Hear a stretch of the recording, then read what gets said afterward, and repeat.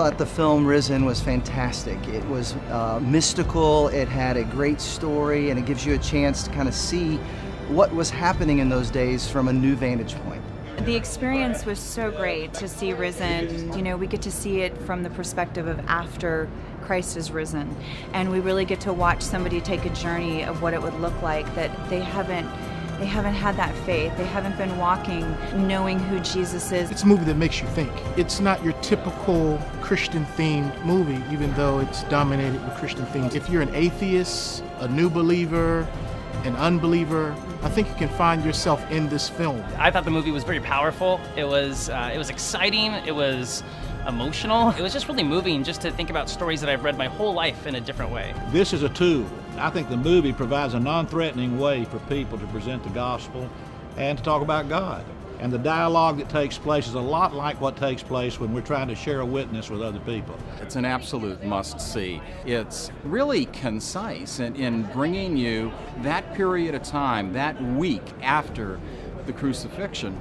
Oh my gosh, it's something that I think will just stimulate people's minds. Just to think about what's going on in Jerusalem at the time.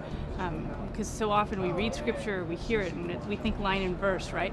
And instead, now we're getting more into the emotions, the people, the players, the history as well.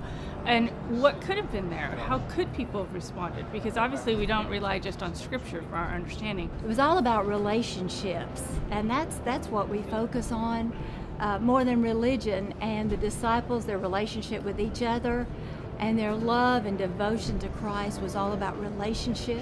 I just thought it was the hidden story that we have overlooked. We kind of end it with Jesus rose, and that's our hope. But there was really this conspiracy. The resurrection is the most significant event in human history. Who's got enough guts and courage to make a movie about that? But this one covers all generations and all demographic people groups, and has a message for everyone. That's what's unique about this film. I'm a youth worker, and so I'm so excited for other youth pastors to get behind this movie, take their students to it. It was thoughtful and well done, and production values are great, but it was intense. Like, the action scenes were full of action. For many students, they're gonna look at the screen and kind of see themselves and go, is Jesus who he said he is? And is God and all this stuff for real? And do I believe it? And that's exactly what the characters are showing on screen too. This whole story of Clavius and his search and his spiritual journey, to understand it's okay to ask the hard questions. It's okay to kind of struggle, if you will, to that line of faith.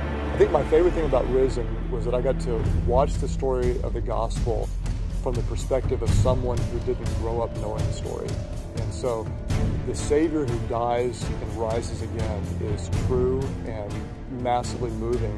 But to see the story as if I'm seeing it for the first time, that perspective is what sets this movie apart and makes it both powerful to the believer and what will be certainly powerful for someone who's not a believer.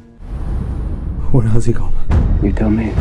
It's the kind of movie that you can bring your friend to and say, one, I'm proud of the quality of it, and two, there's spiritual value and takeaway from someone who doesn't know the whole story of the gospel. What's exciting is we have more faith-based films that we can actually support today, and I really believe as Christians and as the church that we should support these, not just in going to them, but when we see one that can impact people who are not Christians, the even better thing to do is to say, I want to go and I want to bring somebody with me. We're here to make disciples. And so when we see something that really is a tool, not only do we want to support it, but we want to leverage it to try to help other people experience the power of the gospel through a means of communication that goes broader than our own ability just for the spoken words. Who told you the Nazarene was alive? Mary Magdalene. You're looking for something you'll never find. Open your heart. So I would just say, get ready to have your faith go to another level in terms of being able to see possibilities. The scenes where you see this Roman soldier explore what could be, afraid of what might be, just this journey of his desire to figure out what really happened to Jesus, which I think gives everybody who watches a chance to figure out for themselves, if this is true, how will this change my life?